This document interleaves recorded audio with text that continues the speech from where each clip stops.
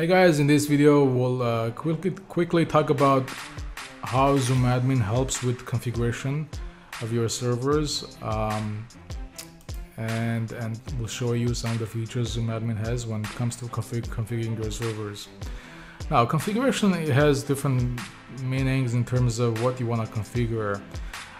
So first thing, when you get a server, you want to configure what depending on what you want to use it for. You would need different types of server software. Let's say, for example, let's say you want to install WordPress on it.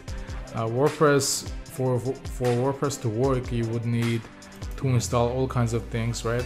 Let's say, for example, Mysql, PHP, Apache, you might have heard of before. These are different software packages that you need to install on the server to be able to then install WordPress and use it.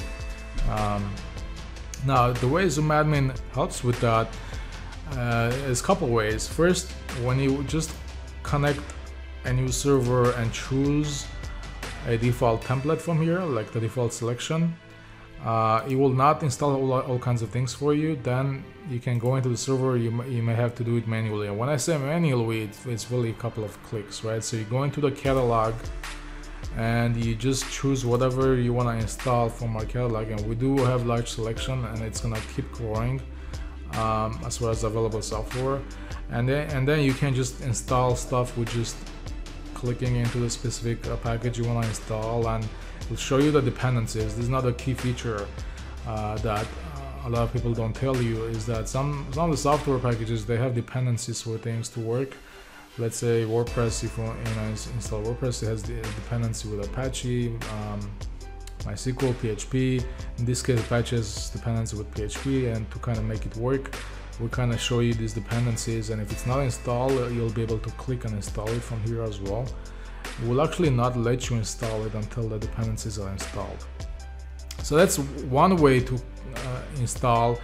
And also, some of the different packages like MySQL, when you try to install it, you'll have more options here. It'll ask you what the password you want to use. On the other details, you can just choose from here before installing, right? So that's how it helps with configuration. You don't, unlike the tutorials that you follow online, there's a long list of things that you need to do.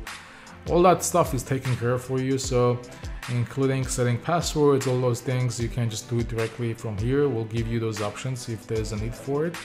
Okay.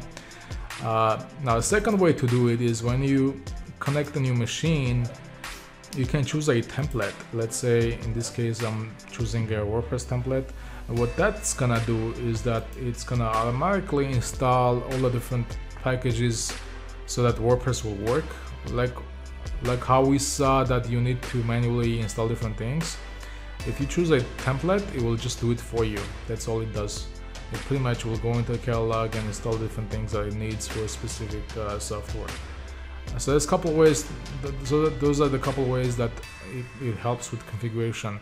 Now, there's the second level, right? So that's actually just the server software.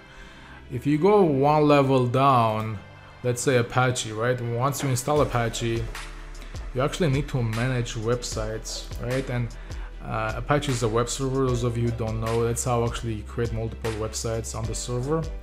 But just installing Apache is not enough, right? To be able to run multiple websites on it, you actually need to know how to configure Apache, how to create different hosts online. There's probably tutorials online, but each time there's a change, you actually have to log into the server and go find those configuration files and change them, and then when you try to install SSL certificates, it's also another big effort. So all those things are taken care for you with ZoomAdmin. So we don't just install the software, we take it a step further in some cases like Apache to allow you to create websites, to do all that management inside ZoomAdmin. For example, another example is MySQL. Like just installing MySQL is not enough, right? You actually want to be able to create websites, databases.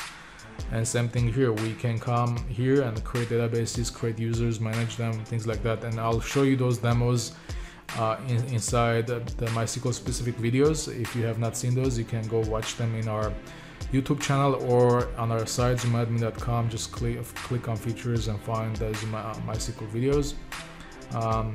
Same thing goes for WordPress, installing on different websites. Again, I'll cover those in the WordPress specific videos, but those are the couple of ways that ZoomAdmin helps with configuration of the different software, and also takes it a step further to allow you to actually configure different things inside that software, whether it's creating database, managing database, or in the case of Apache, it'll allow you to create and manage websites. That's it for this video. Thank you for watching. My name is Michael Peltan and I'm the founder of ZoomAdmin. If you do have any questions, feel free to reach out to me personally, michael@zoomadmin.com. Thank you for watching. To continue watching, click on one of the following videos and click the ZA icon in the middle to subscribe to our channel. If you like this video, please give us a thumbs up. It really helps us with YouTube algorithm. And comment below if you have any questions, or you can also email me directly, michael@zoomadmin.com. Thanks again.